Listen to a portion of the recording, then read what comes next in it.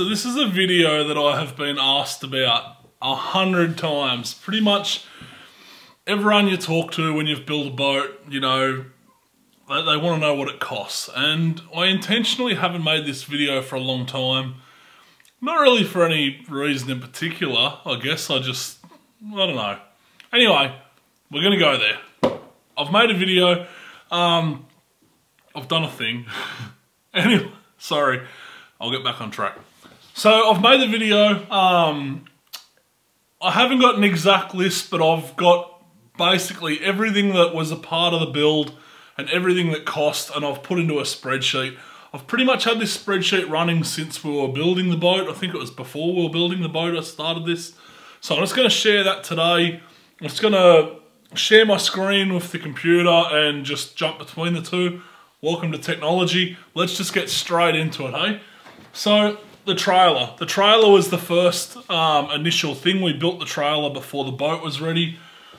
And you can see the costs here for the trailer. So, $5,000 for running gear. So that was just, you know, the brakes, the axles, the wheels, the tyres, the breakaway unit, the Smart IQ, brake controller thingy, all that kind of stuff. So there was $5,000 in that. Consumables. So this was not just gas and wire, but this is things like the polyurethane strips that the boat runs on, like the slides that the boat slides on. That stuff is worth a fortune, hey? That stuff was so much dearer than I expected. So there's that part of it.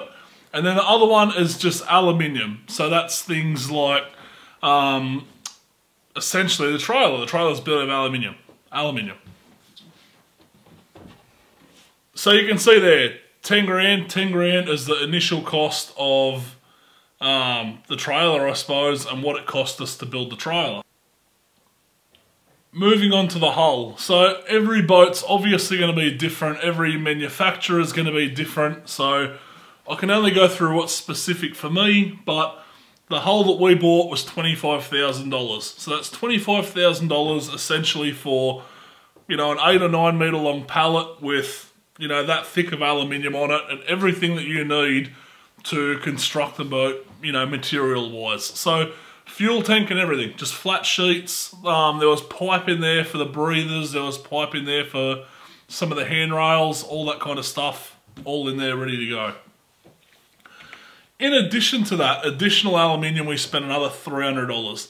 So that $300 was to buy things like the pipe that we used to make the bollards, because we built our bollards from scratch. It was to buy the round bar that we used in them pipes. We bought some more pipe for handrails.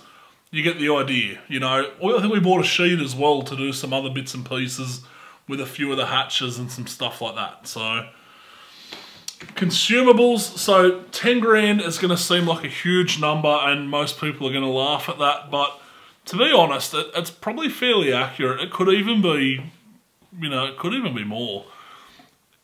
Carbide cutting discs, grinding discs, you know, MIG, the nozzles for the MIG, you know, wire, gas. It adds up so quick. It adds up quicker than anyone would appreciate. It just will blow you away. Not just the rate of how quickly you go through these things, but the cost of these things. Phenomenal. By far the biggest, I suppose, unexpected expense. So just be aware, consumables will add up and they'll add up quick. External work, so folding and stuff like that, that's getting, you know, say the back transom boxes, you know, we needed to get them folded and you need to take them somewhere to get them done. Unless you've got a big folder or a big press or something that you can fold them in yourself. Don't try and do them at home over your bench. They do need to be pretty much spot on. There's a lot of moving parts, you know. All your folds and your cuts need to be, you know, they need to be on the money.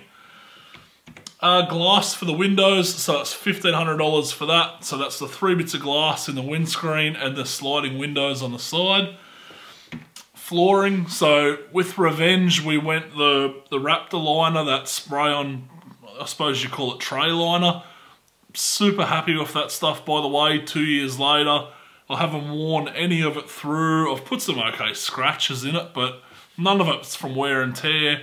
It's just from me dragging heavy things on it, like lobster pots. Anyway, I put 500 bucks aside for that. If you just checker plated it and didn't touch it, you might get away with no cost.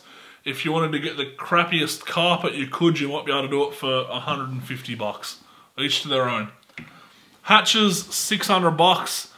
That's a pretty real number, eh? You know, there's 2 hatches, one for the battery bank, one for the bait tank pumps, and a few other things, you know, the deck wash and that. And then the 2 hatches on top, one for the live bait tank, one's just storage. Those 4 hatches, you know, even though they're say 100 bucks each, they add up very quickly. Then there's another 3 hatches in the transom where you can get to the bait tank pumps and a bit of stuff like that. So hatches expensive, and you know, you might have a few of them.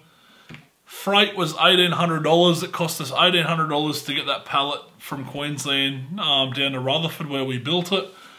And then the one that I haven't got a number here for is the paint or wrap or whatever.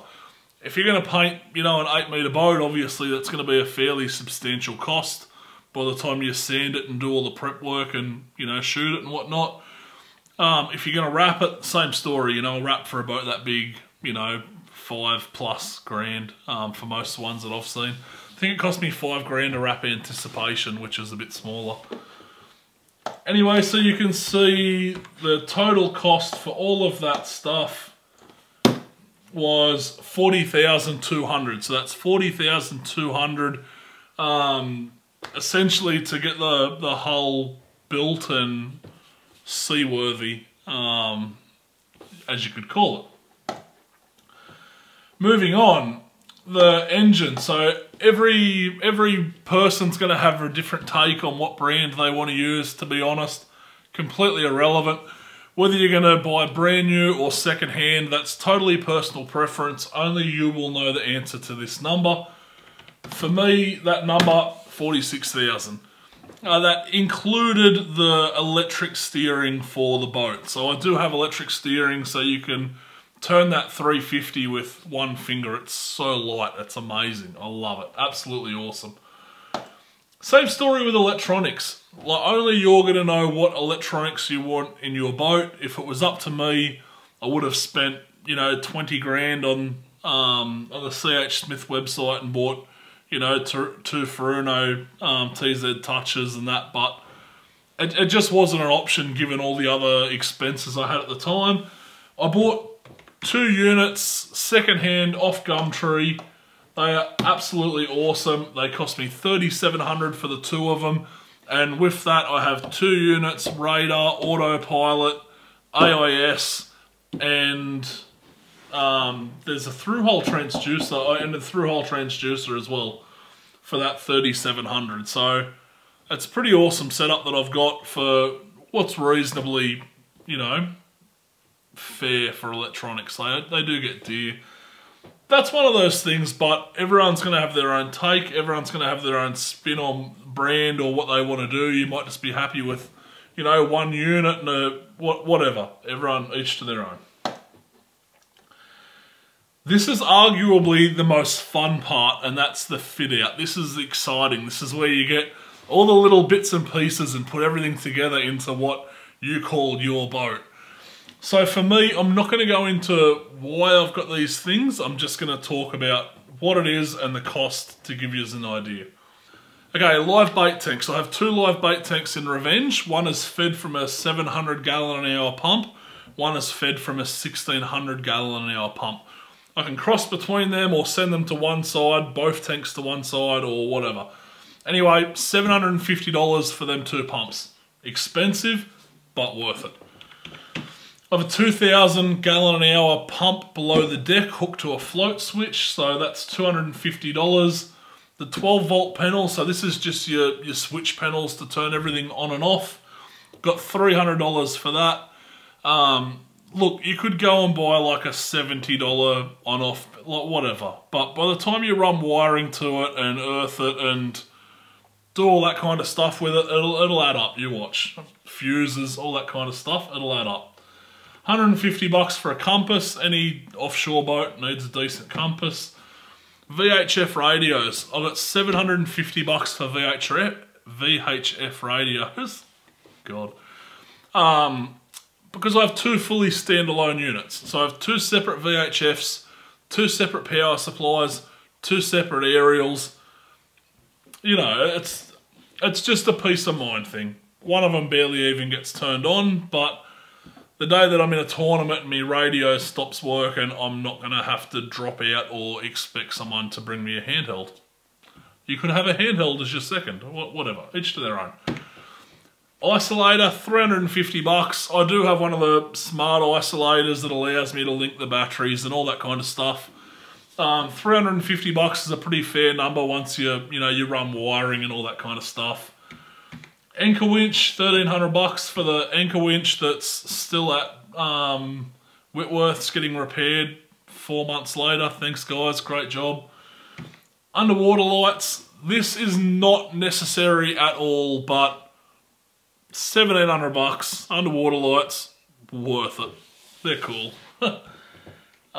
Deep cycle batteries, I have two deep cycle batteries, $540 for the two of them. $270 for a start battery, so you see there's like $800 in batteries. And then carpet. So the carpet for all inside the cab and the carpet for the, the side gunnel pockets and all that kind of stuff was $2.5 grand. You could probably do that cheaper. You could probably do that yourself. To be completely honest with you, looking at the job on my boat, I'm glad I didn't, and I'm glad someone did it because they did an awesome job. I never would have done a job that good. So the cost for the fit out here is $9,460 for the fit out. So what that doesn't include, and I think this is one that this is one that we need to be aware of. What that doesn't include is seats. Obviously, Revenge doesn't have seats in it. Seat boxes are expensive, boat seats are expensive. You could probably easily add another $1,000 to put seats in the boat, unless you wanted to really do it on the cheap and just have a pole with a crap seat. Each to their own, depends what you're after. Rego, inspections, all those kind of things, obviously doesn't include any of that, doesn't include safety gear, doesn't include any custom work or little bits and pieces that you want to do to, make it yours and customize it. Doesn't include any work that you can't do yourself, with the exception of the folding. So there might be a few little, tricky things. Like, for example, you might not be confident welding the fuel tank up. You might want someone to weld the fuel tank for you. Little bits and pieces like that you need to work out. The biggest thing, and this is by far the most important thing, I'll come closer for dramatic effect, is the labour. Everyone that I've spoken to would be like, oh, you'd save heaps of money doing it yourself. Most of those people don't appreciate actually how much work it is. It is phenomenal. If you think that a job's going to take you 4 hours, it will take you 8. Unless you've actually done it and seen it, I don't honestly think, or something similar, I don't honestly think you can appreciate just how much work goes into it. And I don't want to downplay that at all. I don't want people to, think if to save money is your main driver for why you want to do it yourself, unless you really have a good understanding of what you're getting yourself in for, that's a terrible reason. If you know what you're getting yourself in for and that's your reason, then, go hard. But that's probably the biggest take out of it is, like, process-wise, I think most people would be able to get their head around it process-wise, but maybe not, like, workload-wise, if that makes sense. Like, it is a lot of work to get this done, hey? Anyway, not to discourage anyone, just be aware. It's not a little quick job. What we've all come in here to see equals sum, and then we go up here, check out my dope Excel skills, we hit enter. 109,360.